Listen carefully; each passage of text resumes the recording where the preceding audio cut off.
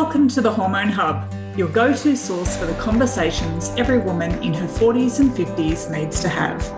I'm your host, Kylie Pinwell, your nutritionist helping you navigate your way through perimenopause, menopause and beyond so you can say goodbye to endless fatigue, unexplained weight gain, hot flushes, PMS, mood changes and more that come on this hormonal roller coaster. If you missed the memo or think this is only for women of a certain age, ladies, it's time to think again. Now sit back, relax and enjoy the show. Don't forget to hit subscribe so you don't miss any of my latest episodes, which are released every week. Share it with your friends, your sweaty sisters. The more we talk, the more we help each other. Hello, ladies, and welcome back to the Hormone Hub. So today we have a great guest, Edwina Murphy-Droomer. Now, I met Edwina. I was a guest on her most extraordinary life. More extraordinary everyday summit. And we had such a great time. And, it was just such a beautiful summit to be part of. It was so inspiring, so uplifting. So I really wanted to invite Edwina on the podcast today so she could share some of her magic with you. And I'm sure you will notice this straight away. So Edwina is an audacious life designer and a talk show host. So welcome, Edwina. It is great to have you here. I am thrilled to be here, Kylie. Thank you so much for having me. Yeah, pleasure. So would you like to, just share with our audience, a bit about yourself and, what do we mean when we have an audacious life? Well, I'll go back a little bit because I feel like it's helpful to give context to some of these titles that we give ourselves. Yeah, always. So, I feel like my journey to where I am now really starts when I was being launched into womanhood. So that transition from being a high school girl to a young adult. And when I left school, I had a very healthy dose of not good enough syndrome, I call it. So I wasn't smart enough. I wasn't academic. I just wasn't academic. I wasn't pretty enough.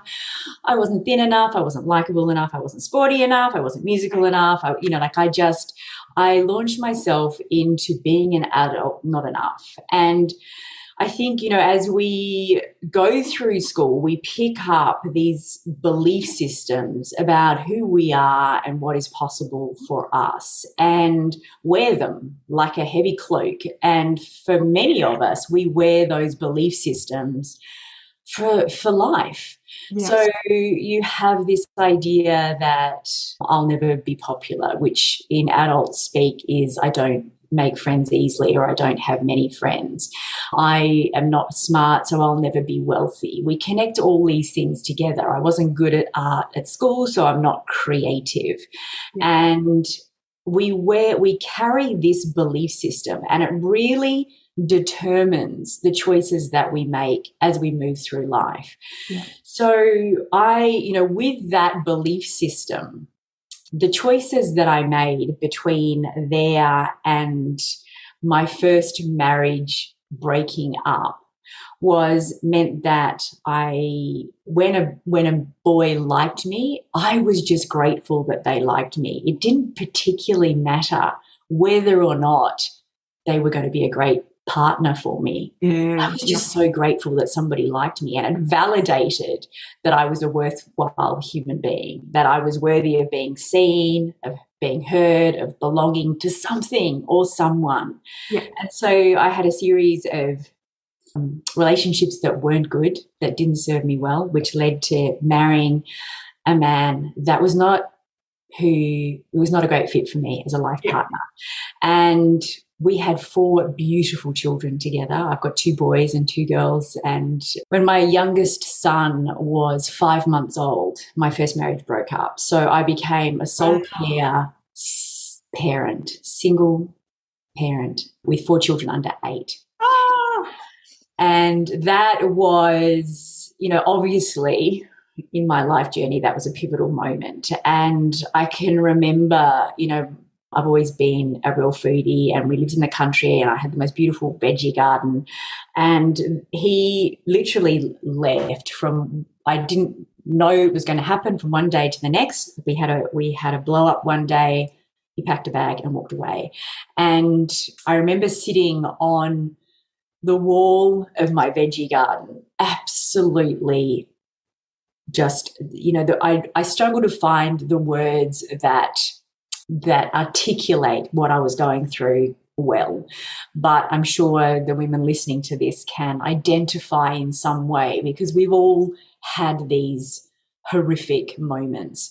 And I was so lost and so unbelievably heartbroken and sad and scared and every emotion. And then telling my children that their dad was gone. And, so there was a lot in there. But it was an intense period of grief and readjustment for about 12 months, until I realized that at some point in that 12 months, it had actually been a gift to me in my life, because I was forced to pull up my big girl pants and take responsibility for my life and for my kids, and to stop giving responsibility to other people and looking to other people for validation that I was enough. I had to be enough because I had these 4 beautiful kids that were relying on me. Yeah, wow. That's huge. So that, that really was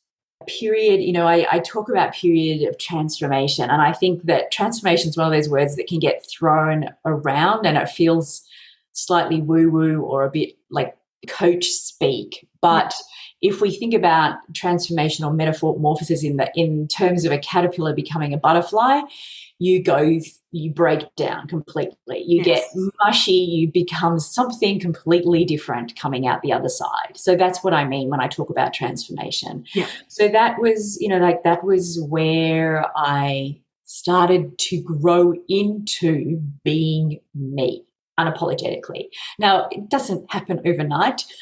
Yeah. And I think as you go through life, it's always a work in progress. Yeah, absolutely. Yeah. Absolutely.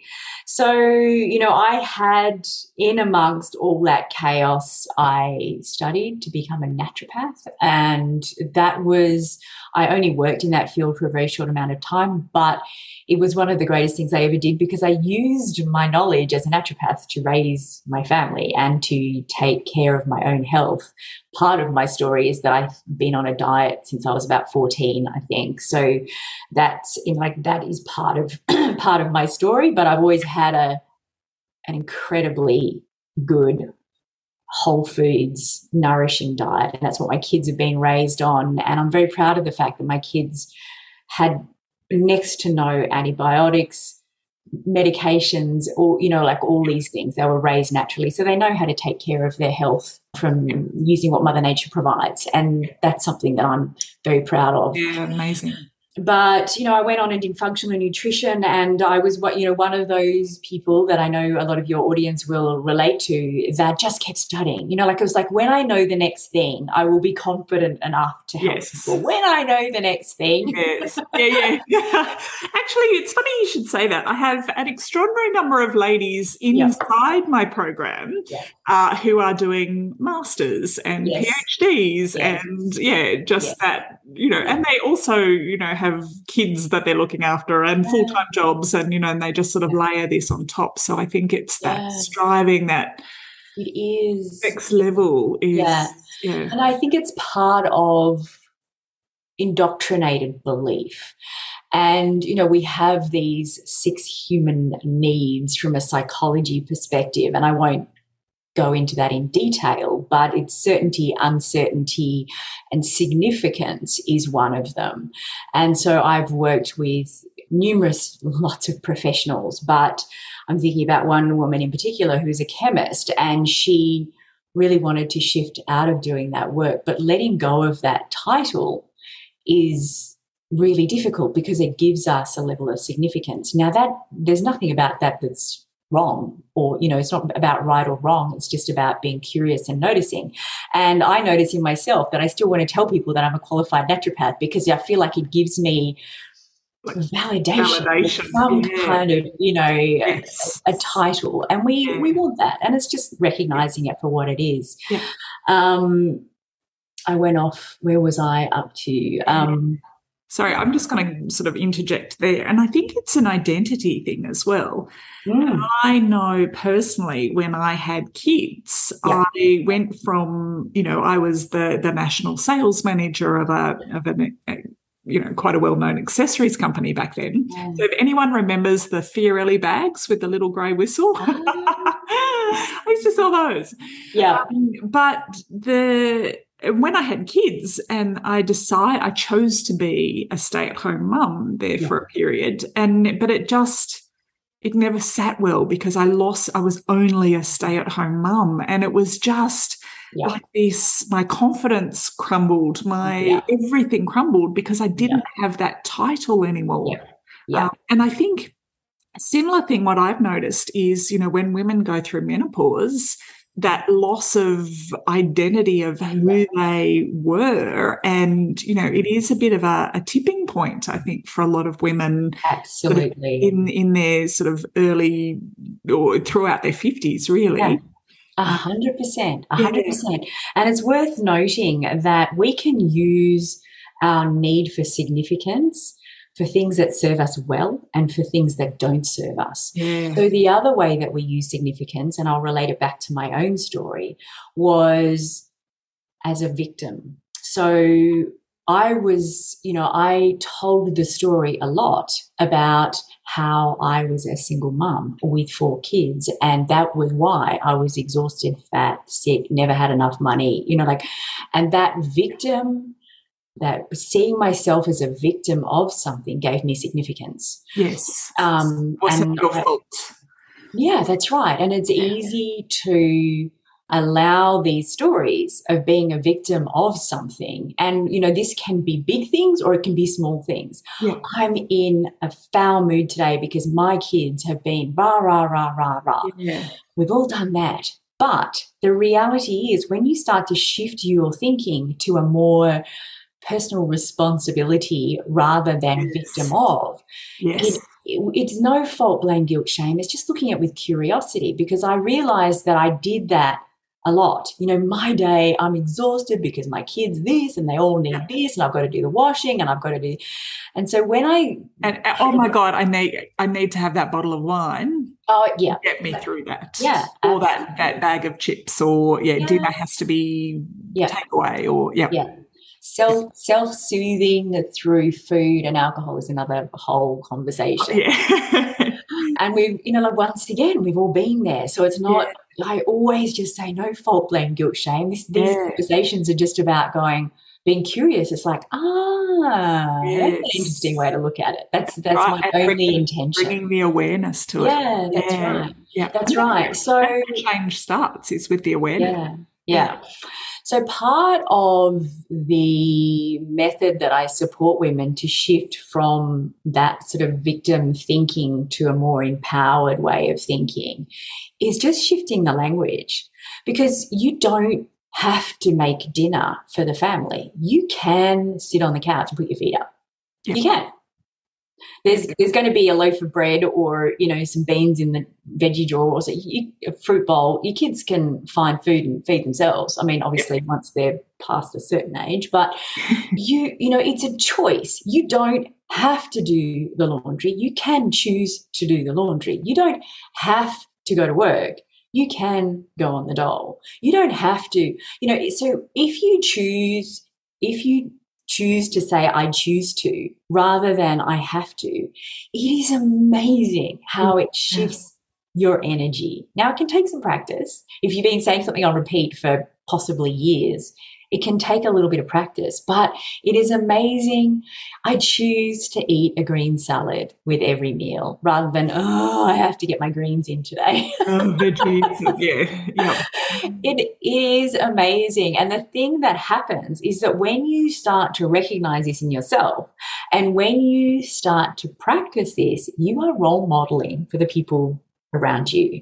Yes. And so don't say anything, but you can just, over time, you will start to notice. Now, I remember there's a a fat loss protocol that I do every year. And my youngest son, who's now a strapping 6'15" would say to me, "Oh, so you can't eat this, can you, Mum?" And I was like, "Of course I can eat it. I'm just choosing not to." Not to. Big difference. Massive so you're difference. trying to lose weight and you go, "Oh, I can't eat this and I can't eat that." Yes, yeah. When I was working as a naturopath, I used to say to clients, never say never. The minute you say, "I am never going to eat that again," it is the only thing you will think about.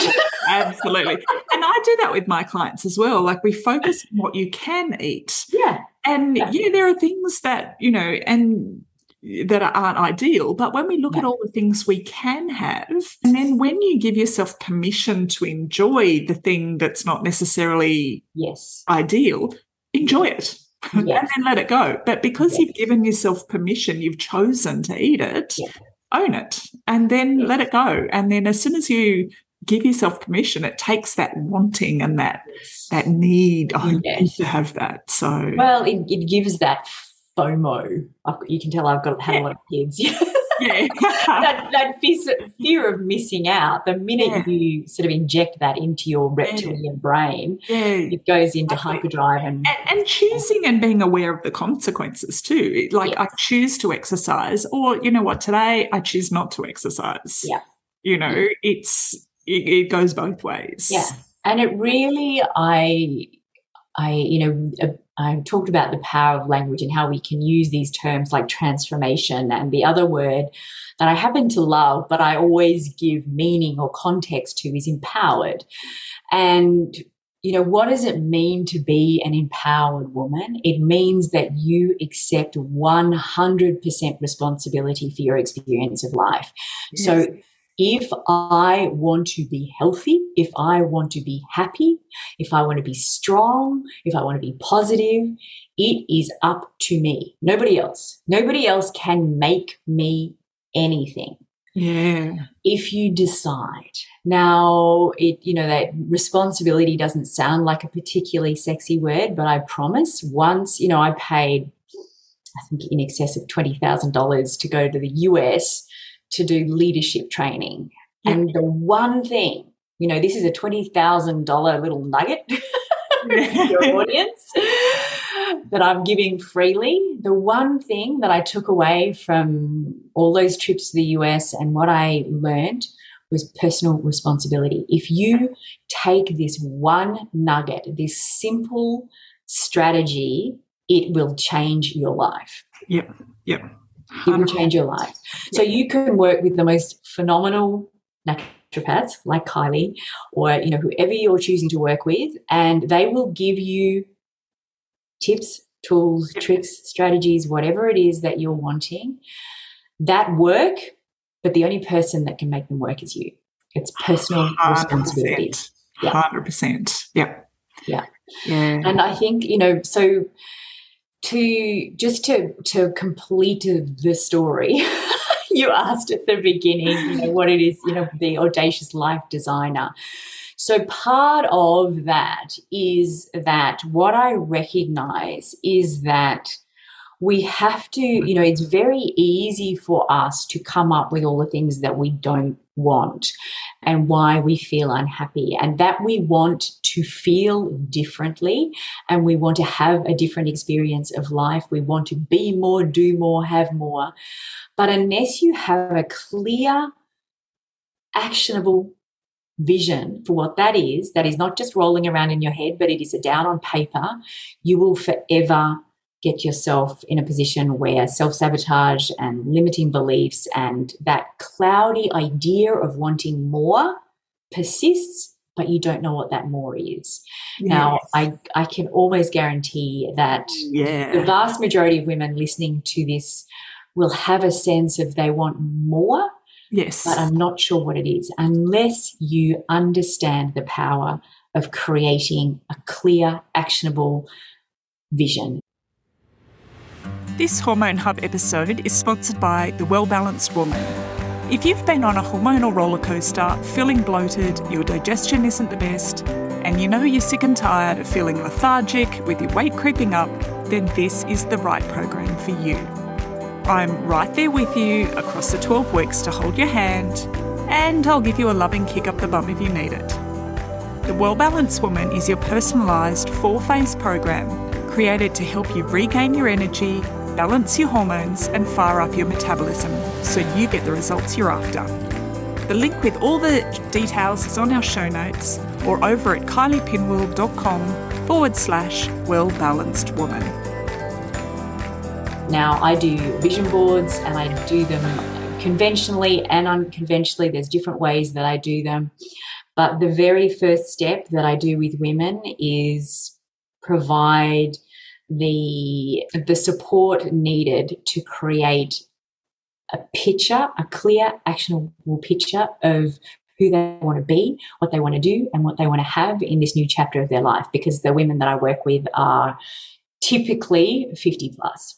Yeah. And it's a time of change. A lot of us have got, we're looking at either empty nest syndrome or, we're already there or it's approaching. Career stuff might be changing. It's a time of change. And so it is a fantastic opportunity to get clear what you want this next chapter to look like. So that's the difference between living proactively and reactively. Yeah, that's it. And, just trudging through in survival mode. Oh, yeah. And then coming out the other end. Yeah. And I interviewed a couple of weeks ago a lady, Joy Overstreet, and she was 82. And she just released a book. Yeah. She still runs a business. She's a colour consultant and, she was amazing. But she said, her one take-home message for, all the ladies listening was the best is yet to come. Oh, yeah.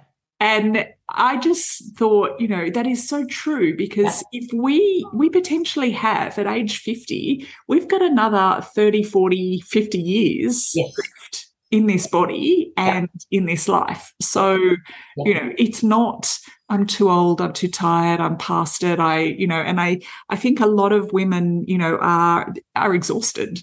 Yeah.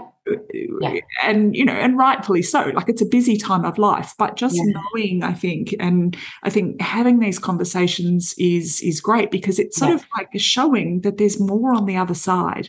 Yeah, absolutely. And it's about you because your kids are older, more independent. Yeah.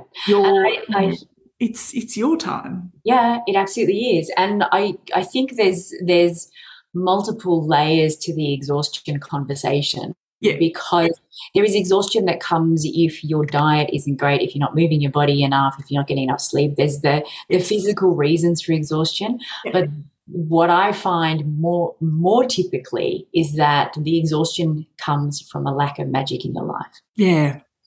So it is that feeling of like just dragging yourself through life. It is that feeling of like, I've lost my excitement, enthusiasm, hope for the future, that the future is going to hold something fabulous. Yeah, that's it, because we're missing that vision. The vision's gone. Yeah. Whereas when we finished school, we maybe wanted to go traveling or, go to uni and, there was get married, have kids, there are all these things to look forward to. But, no one ever really tells us what happens after 50. Yeah. Like, what happens?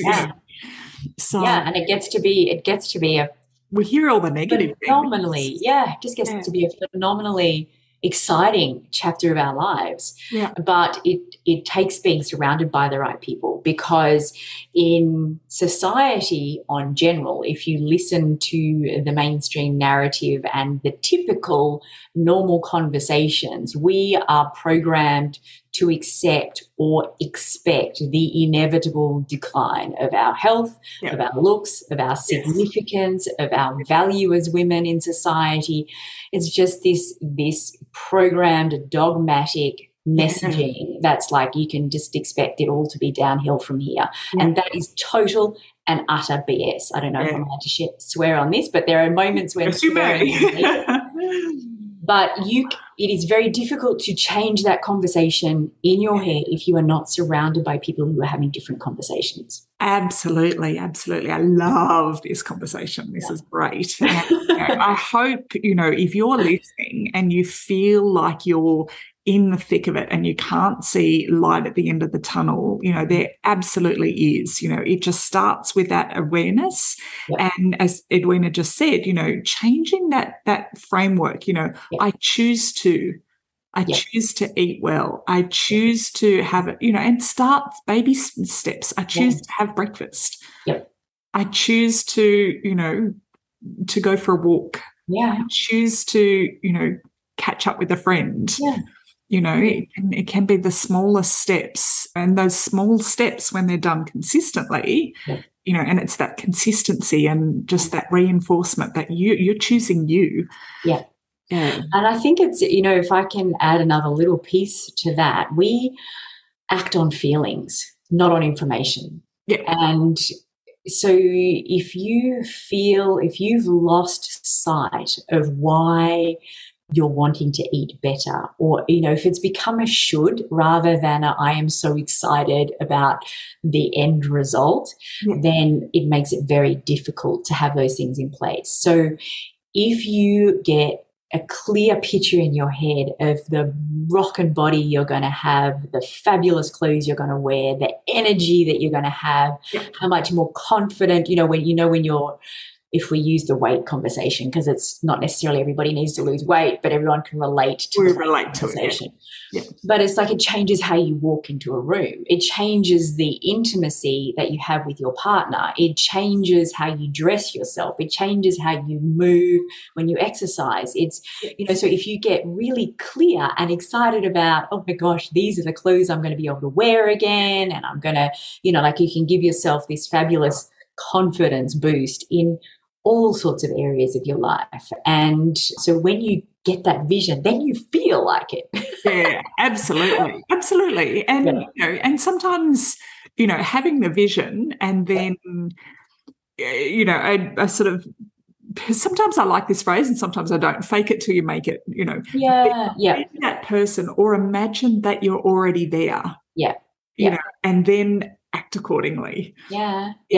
Because sometimes, sort of feeling, as we talked about, in that victim mode, or I'm overweight because I'm too busy, I don't have time to eat well, I can't do this, I can't do that. When we're in that, it's hard to sort of see that, those other things are possible. But if we just sort of, I choose to eat a better lunch today. I choose to go for a walk this afternoon. I choose to catch up with a girlfriend for a walk on the weekend, and just switching it around. Yeah. And then we can make it bigger. I choose to get a better job that I enjoy. I choose to, Absolutely. And, I do, with my clients, I do what we call a personal contract, or it's like a touchstone in your life that you can use to get you back on track. And so we do this work where we work out who you want to be as a woman. Yes. So if you want to be confident, generous, and audacious, love it. then you you pick 3 words and you then use that. You embody it. So how does a confident, generous, audacious woman dress herself? How does she feed herself? That is a way of stepping into a more empowered or a more exciting version of who you are that will support you to do things a little differently. Yes. And it can be, this is not a heavy exercise. This is it's to be fun. Imagine when you get up in the morning and it's like, okay, so if I am a sensual, audacious, courageous woman, how do I dress myself? Yeah, you're not hiding under the black floppy layers. Yeah, that's right. Yeah. So, and then, it might start with fabulous earrings. That's right. Lipstick, That's right. You can't see Edwina right now because obviously this is audio, but I have the pleasure of looking at her and she's gorgeous and she always has amazing lipstick, amazing earrings and a beautiful smile. So, well, it changes how I show up in life. 100%, yeah. And I, like so many women, got in a bit of a funk over COVID, and it's like, why why bother? The why bother funk. Yeah, yeah. But it affects my mood significantly. Yeah. So my daughter, who's since left home, she's 19 and absolutely gorgeous. She's fabulous. And we would have this giggle because our outing, during COVID was to go to the supermarket. Yeah. And so we would get dressed to go to the supermarket. And it shifts your experience of life. It shifts my experience of life. I can't speak for other people, but that's my experience. Oh, absolutely. Absolutely. Yeah. So, yeah, definitely. Yeah. Edwina, thank you so much. This has been amazing. Now, I feel like I want to work with you, because we can always, wherever we are, I think, we've got the natural thirst for self-improvement and exploration. And I think, this time of life is a perfect kind of changing point. It's, it's also too, it's possible to reinvent ourselves at this point, 100%. Yeah. Oh, absolutely. And I think we should. We should. We've come. You don't have to be that schoolgirl, that insecure schoolgirl. We can let that go. Yeah, absolutely. And, why wouldn't we do a midlife makeover? It's not just about what we dress, and it's how we think and the beliefs that we have about who we are and what's possible for us. And with my clients we have 4 pillars. So, and it's about health, wealth, time, and love. Health is physical and mental health. Its wealth is tapping into the abundance of the universe and letting go of self-limiting beliefs that stop us from bringing in what we want. Health, wealth, time. It is time for the things that matter, and love for self and love for others. Yeah. Love is pivotal to everything. And, the ultimate act of self-love is personal responsibility. Yeah. So I walk my clients through, we use those 4 pillars. And if we look at making over those 4 things, then absolutely anything is possible. Yeah, absolutely. I love that. All right. So, Edwina, if someone wants to find out more about you, where can we find you? So I've got a free Facebook group that is called Women 50 Plus Get Unstuck and Up Level. So that's a free Facebook group where I talk about, how we, all these different pieces that I've talked about here. So that is a free group, and it's a beautiful community. If your community wants to come and find us there's probably some of them are already there, because our interview from More Extraordinary Every Day is inside that group. Oh, so fabulous. Okay. If your audience wants to come in there, they can be part of this conversation, and they can also find the fabulous interview that we did is inside there. And then for those that want to go on and work with me, I run a mastermind every year, and I've got a new mastermind that will be starting now. It's called In Full Bloom, and it is More Extraordinary Everyday Life Design Masterclass. But if you're in that free Facebook group, you'll hear more about that in there. Yeah, beautiful. All right. Well, I'll make sure that the links to that Facebook group are in the show notes, which will get shared with everyone. And, of course, you can find the podcast at kyliepinwill.com/podcast. And if you're on my email list, it does get emailed to you. And, it also gets posted in our Facebook group too. So we'll put this out, and, I highly encourage anyone who's got that curiosity and is looking for choosing themselves to take personal responsibility, and, and you really can redesign your life. And I think that's the exciting opportunity that we all have. Yeah. So. And it gets to be fun. This is, it does. We get so bogged down in all the things that we have to do and all the things that we should do.